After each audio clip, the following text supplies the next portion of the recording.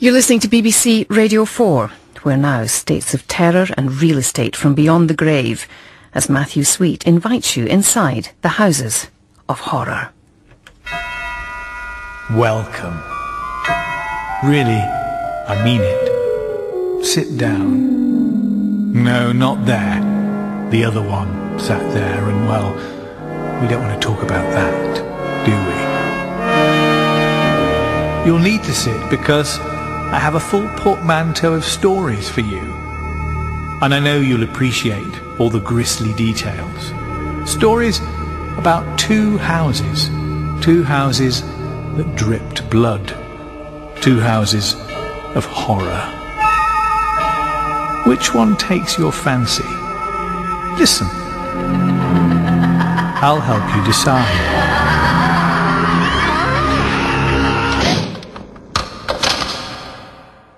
Flashback. It's bedtime, and I'm about 13 years old. Maybe you were too, once, and maybe you did what I did. Stayed up secretly till the small hours, watching late-night horror films. Films that came from one of two British studios. Hammer, where vampires and vampire hunters pursued each other in an endless Transylvanian day for night. And the work of another, less celebrated outfit.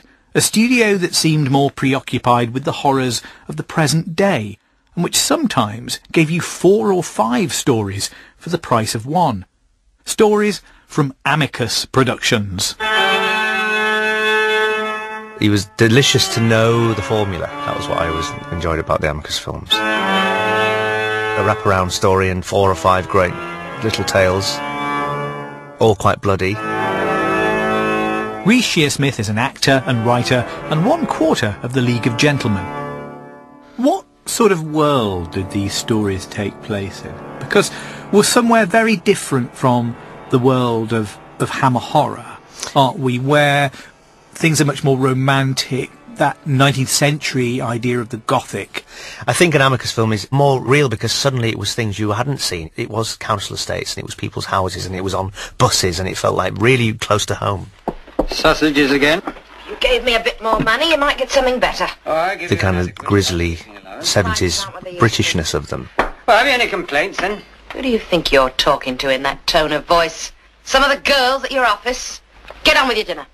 Well, I wonder whether if Hammer in the early 60s and late 50s was giving us the kind of the romance of the coming permissive society. Yes, yeah. Amicus tells you what happens when you wake up in the morning with a Yes. with a hangover and Yeah, it is. It's the one when the smoke and the heaving bosoms and the mist clear from the Hammer film, you get what the stark reality and the grubbiness of the light on, and an Amicus film and the pants on the floor, and it is a little bit of like a wake-up call to a version of horror that's kind of more unpalatable because it's more near the truth. It's something very kind of raw about it all. In the 1960s, Hammer was screaming all the way to the bank. It had discovered a formula more potent than anything Dr. Jekyll ever drank from a bubbling test tube. Terror and titillation got up in Victorian fancy dress. The firm was successful, it was secretive, and maybe a little complacent. David Pirrie is a horror historian. Hammer were in a kind of second wave by the mid-60s. They had capitalised on their original hits and were making sequels, and they were immensely successful. Dracula, Prince of Darkness, for example. A phenomenally successful film, almost more successful than the first Dracula. More than that, they've been able to get round the problems they had with the censor in 1960. They'd had a real run-in with the censor at that point. Curse of the Werewolf was cut to ribbons, and they've managed to sort of come out of that. Hammer had no reservation, especially James Carreras, the head of Hammer, who was a preeminent salesman, loved combining sex and horror. They publicised their wares, certainly, but the actual business was kept very much to themselves. It was run in a guarded, secretive, protective fashion. They were immensely security conscious. I made a couple for Hammer, and there was a definite feeling that you weren't allowed to release the script. You definitely learn, swallow and destroy. Stephanie Beecham starred in both Hammer and Amicus pictures. They were proud of being Hammer, and I respect that, but it would be complete hypocrisy for me to sit here and with any seriousness talk about those films as if it was more than bullshit, my bit. Oh yes, I know what I've got to do tomorrow. Oh, that's right. He's going to appear at the window and I'm going to be terribly worried and scream a lot. Shall I wear the white dress? Was there something a little factory-like about Hammer? Well, yeah, you've got your props from last time, haven't you, John? Well, we got the grave and well, it's a cross, isn't it? No, that's not the cross. No, they don't want that because this is a modern thing. They want the big cross. Well, I think you use a couple of those planks over there, a couple of, it's a bit more that. Rhys Shearsmith. Hammer appeals to the more kind of literary depiction of a gothic kind of romantic horror, which is fine, but there's always an element of it being a bit cutesy for me. And as a kid, I used to find the love interest or the strange lesbian bits strangely off-putting. So I thought, this is not the horror. What's this? This is the woman walking around in a nightie. What is it, my darling? And I don't know what it says about me, but I wasn't bothered. I just thought I wanted the bitings and the piercings of through the chest and blood and people perishing. I feel the life running out of me, as though my blood were being drawn. Hammer films are full of tropes that you expect to see. I think, bats flying, obviously, swirling mist, day for night shots, which are in all of them, which is great. Somebody with bad teeth saying, I bid ye go no further. Yes. I don't care how much money you give me. I ain't gonna go no further. Oh, come on, man. It'll be dark soon. Aye, it will. That's why I'll go no further. Many variants on people arriving in an inn and everyone else stopping dead in their tracks at the very thought that they're there. Well, what are you all looking at? It's the comfort of seeing the same walls again, slightly readjusted. Not everybody was comfortable with comfortable horror. There were some who thought that this kind of filmmaking could do with a transfusion of new blood.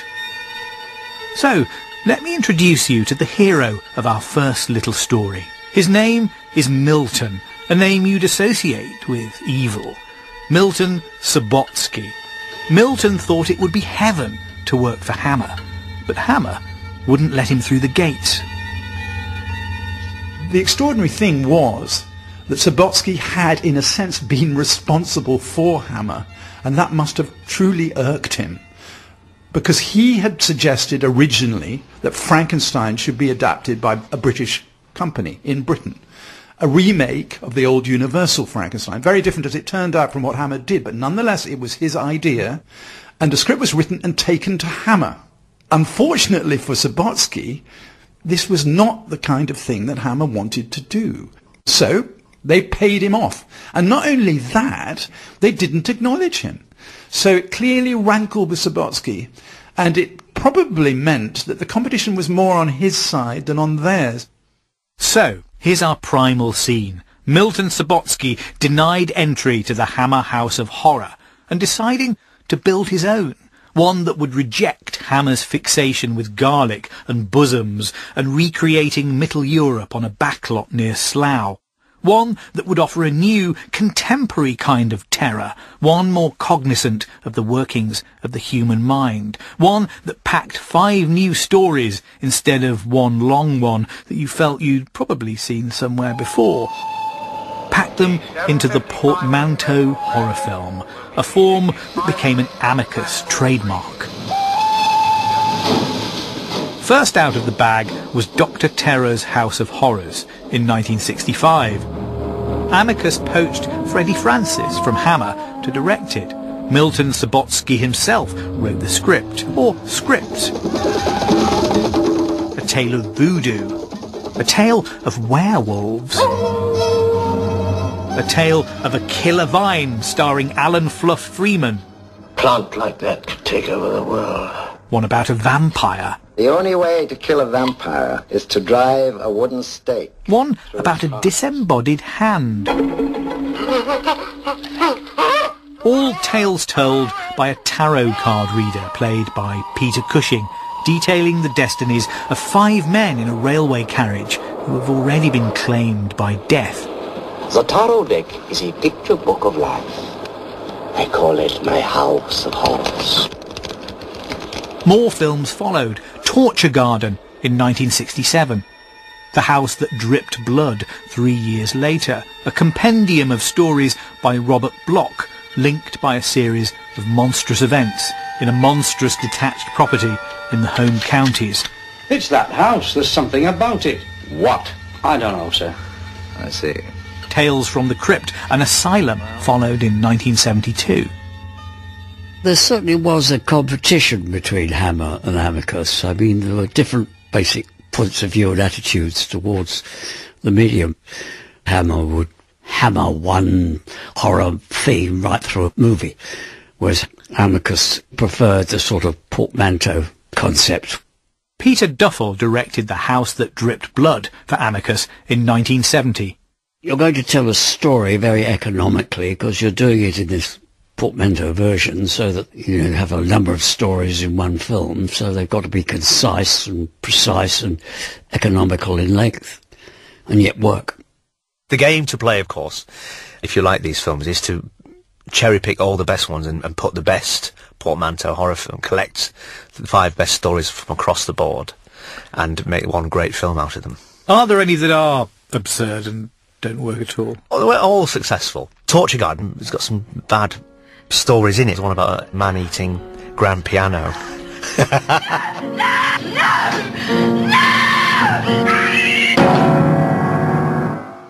Which is really kind of not very good. In a house in South London are all the books from which Milton Subotsky chose his tales for Amicus. They're at the home of his widow, Fiona, a professional psychiatrist. Perhaps I imagined it, but when I went to see her, the titles on the spine seemed to follow us around the room. The living room. It's a bit of a dark room, books all over and actually 3 deep. And this is the ghost story section. They're the tales that he was so fond of. In fact, he had so many, and I was always reading them for him too. Looking for material for portmanteau pictures. Looking for material for portmanteau pictures. And then I sort of swore never to read another short story in my life again. The titles are jumping out at me from the shelf here. Living in Fear, Dying of Fright, Madame Fears the Dark. That's beautiful, isn't it? A black and silver cover with a skull forming in a cloud by Margaret Irwin, 1935. That's the sort of thing. So he had a strong sense then of the archaeology of this kind of fiction. I think he liked the ones with surprise and a sense of humour, simple tales with a framework, simple and moral tales. That was quite important for him. Why was that so important? Because the morality of them is very profound, isn't it? These are warnings. Yes. There's no sort of, I don't say there aren't innocent victims, but they're not the point. It's not the exploitation of the innocent victims. It's the evil humans that really get it. Milton Subotsky's business partner was Max J. Rosenberg, a tough-talking New York socialist who went into pictures after spending the 1930s failing to radicalise Irish labourers employed on New Deal construction projects. The name Amicus, yes, I think, refers to the friendship between Milton and Max Rosenberg. What kind of relationship was that? They occupied very different spaces, and I used to see Max occasionally when he blew in, as it were, and he used to be often getting the deals together, doing the glad-handing, whereas Milton was more down on the studio floor in the cutting room. And certainly this particular format, and he would say this quite often, allowed the big stars who might have been either busy with other films or indeed playing in the West End to come down and be a big name and go off again. Ah yes, the casts, more genuinely distinguished than the ones that Hammer could muster. Terry Thomas, Ralph Richardson, Patrick McGee, Sylvia Sims, Richard Todd, people who, you'd have thought, wouldn't be seen dead in a horror picture. I never thought of or had ever been involved with the horror genre, but if Sir Ralph Richardson does a horror, in inverted commas, then you can. David Warner starred in From Beyond the Grave. a portmanteau directed by Kevin Connor for Amicus in 1974 and adapted from the ghost stories of Ronald Chetwynd Hayes. It's horribly, horribly good, a man-trap of a film, and David's character is the first to step into it. So your character walks in off the street into this little alleyway. Well, he is looking for second-hand goods. Peter Cushing is the proprietor of the antique shop, and the bell rings. And there is Peter Cushing. Good morning, sir. Can I help you at all? And some strange stuff in there. There's taxidermy, there's sinister puppets looking at you from the nooks and crannies. But my eye falls on just one thing. I was just looking at this mirror. Oh, it's a lovely piece. A mirror. Quite lovely. How much are you asking for it? David's character soon discovers that he's won the prize in the devil's own bargain hunt. There's a face in this mirror. The face of a man who compels the mirror's owner to kill and kill again in order to release him from his prison on the other side of the glass. You must feed me. I do remember there was a seance scene. Get the stuff off the table and put it into the middle of the room.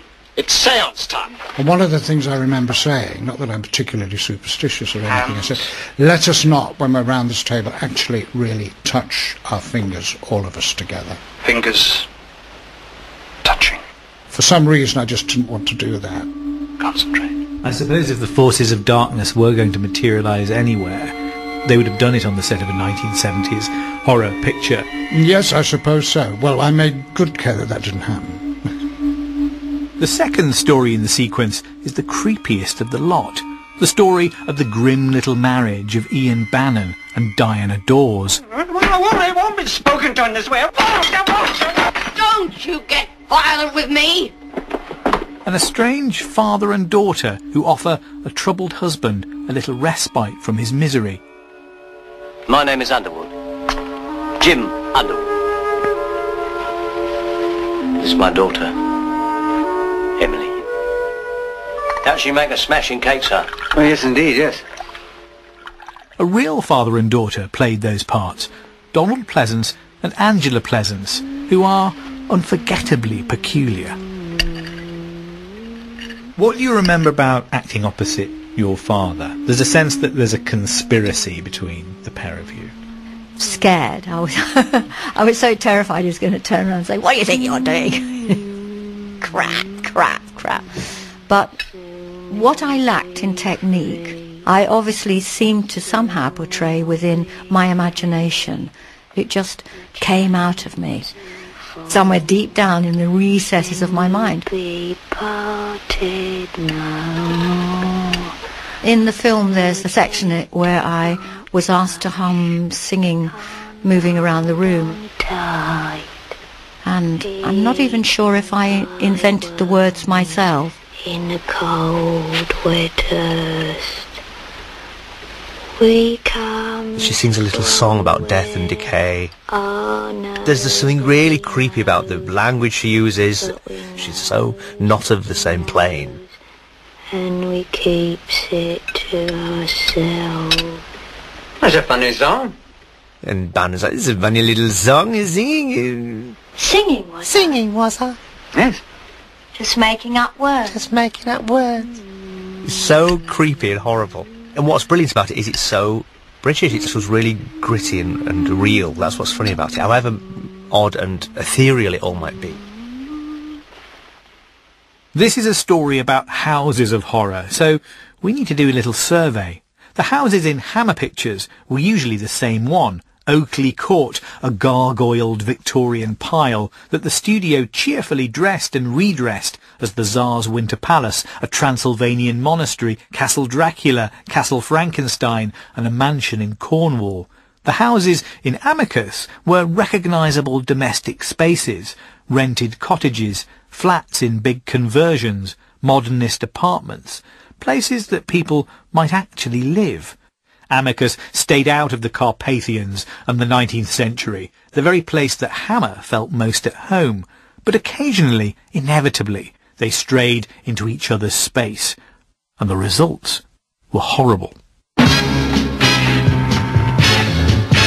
Dracula, AD 1972. The date Hammer put in its diary to bring Christopher Lee's cloaked count out of the Victorian past and into the world in which Amicus was already settled. The year is 1972, a leap year in horror. Don Horton wrote the film, Alan Gibson directed, dragging the eye of the camera across high-rise brutalist car parks and filling the script with hipster slang. Let's get this straight. You're talking about black mass and that sort of jazz, right? Yes, that sort of jazz. Hey, but it sounds wild. Stephanie Beecham starred as Jessica Van Helsing, great-great-granddaughter of Peter Cushing's original vampire slayer. The poster explained what they were after. The Count is back with an eye for London's hot pants and a taste for everything. When you got the call for Dracula AD 1972, what sort of attitude did you take it in? Took it as a joke. But you know, Daddy Cushing and Christopher Lee take it seriously. I mean, Christopher definitely thought that putting in a pair of teeth was very difficult acting. That having been said, Peter Cushing and I did some scenes that I would say, no, that's as good acting as you'll get out of me any old time. I mean, I loved that man, that actor. I mean, I loved the man. Jessica. Oh, Grandfather, look, I've never dropped acid, I'm not shooting up, and I'm not sleeping with anybody just yet. For those people who haven't seen the picture, could you... There's nobody that hasn't seen the picture, surely. It's one of the most famous pictures ever. Could you sketch in the premise for us? No, not really.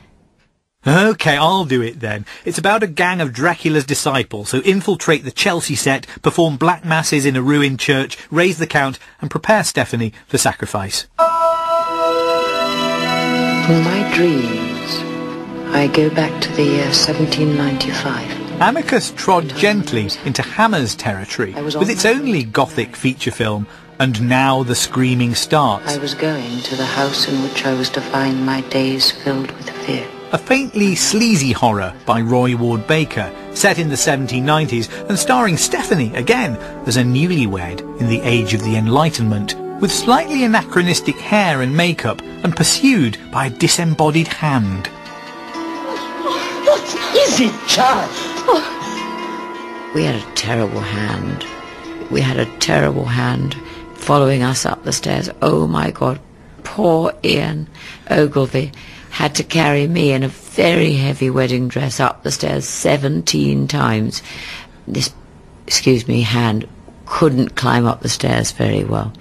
Are you meant to take that seriously? And Now the Screaming Starts is a pretty lurid title, but it's rather accurate, isn't it? The screaming doesn't really stop in that picture.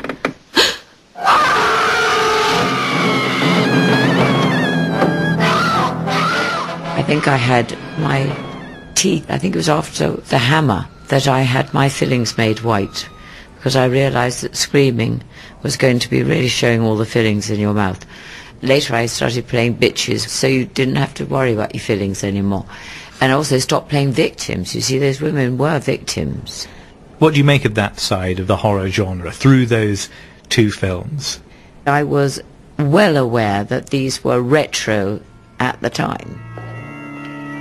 By the mid-1970s, both houses of horror were beginning to crumble. Hammer had discovered that On the Buses was a hotter property than Bram Stoker, and that kung fu vampire pictures were not as profitable as they'd hoped. Amicus had abandoned horror for adventure films aimed at boys, magically odd pictures like The Land That Time Forgot, about a Nazi U-boat stranded on a dinosaur-filled island off the coast of Antarctica. Horror had moved on in a direction that these British studios couldn't quite follow. Film historian David Peary.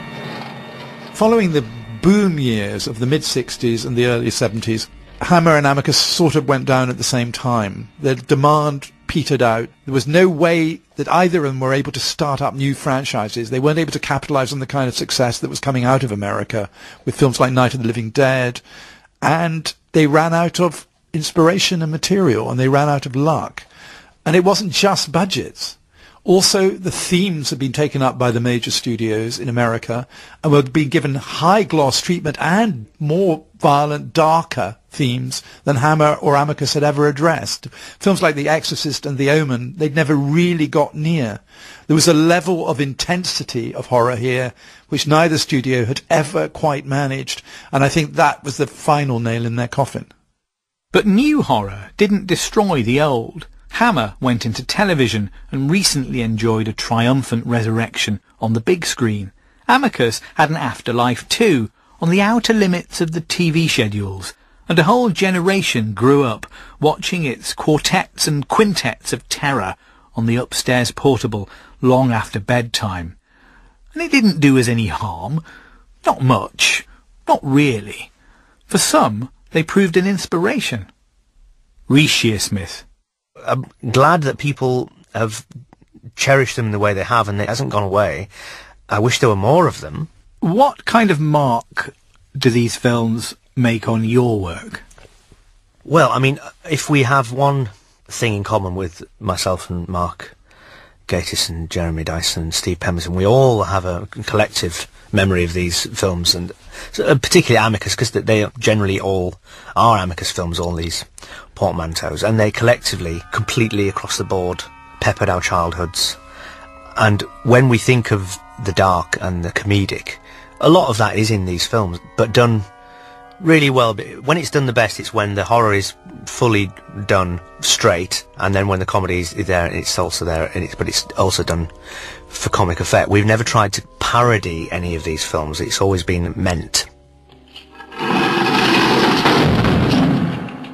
There's no way out there. So, we're almost done. Not too gruesome, was it? Now, the Amicus portmanteau film usually ended when the narrator, an antique shop proprietor or a tarot card reader or even an estate agent, would break the fourth wall and address the audience directly. Perhaps you understand the secret of this house now. I'm not saying that's happening here. I hope it finds a proper tenant soon. That would be presumptuous. Perhaps you would like it. There's nothing to be afraid of. Think it over. But I did tell you that I'd be asking you to make a choice. Which house of horror do you think that you'd be happiest in? Hammer or Amicus? The exotic or the uncanny? The Victorian past or the seedy, creepy environment of the present day? The Gothic castle or a sinister version of your own home? Ah, I see you've made your choice. I think we're going to be very happy here, don't you?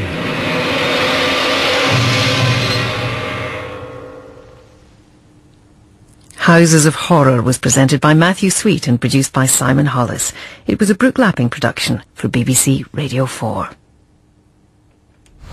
This is the sound of Iceland, the land of ice and fire. An island thrown up from the seabed 20 million years ago. In a new series of Nature, the wildlife sound recordist Chris Watson heads north.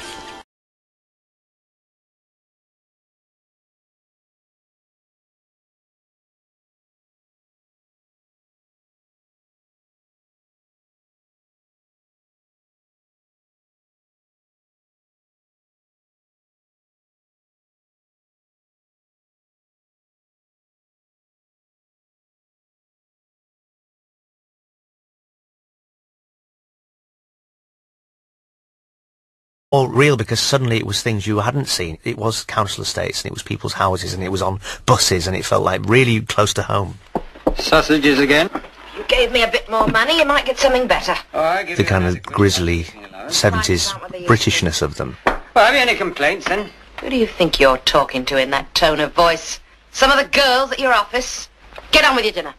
Well, I wonder whether if Hammer in the early 60s and late 50s was giving us the kind of the romance of the coming permissive society. Yes, yeah. Amicus tells you... It was delicious to know the formula. That was what I always enjoyed about the Amicus films. A wraparound story and 4 or 5 great little tales, all quite bloody. Rhys Shearsmith is an actor and writer and 1/4 of the League of Gentlemen. What sort of world did these stories take place in? Because we're somewhere very different from the world of Hammer horror, aren't we? Where things are much more romantic, that 19th century idea of the Gothic. I think an Amicus film is more stayed up secretly till the small hours, watching late-night horror films.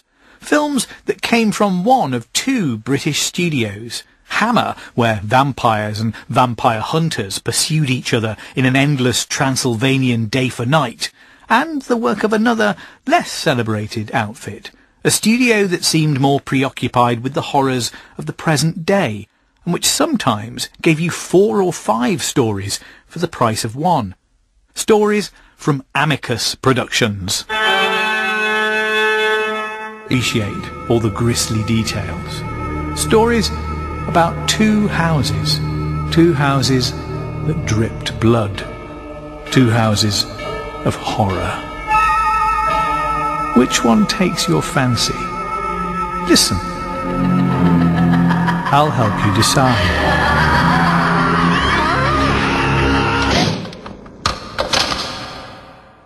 Flashback. It's bedtime, and I'm about 13 years old. Maybe you were too, once, and maybe you did what I did.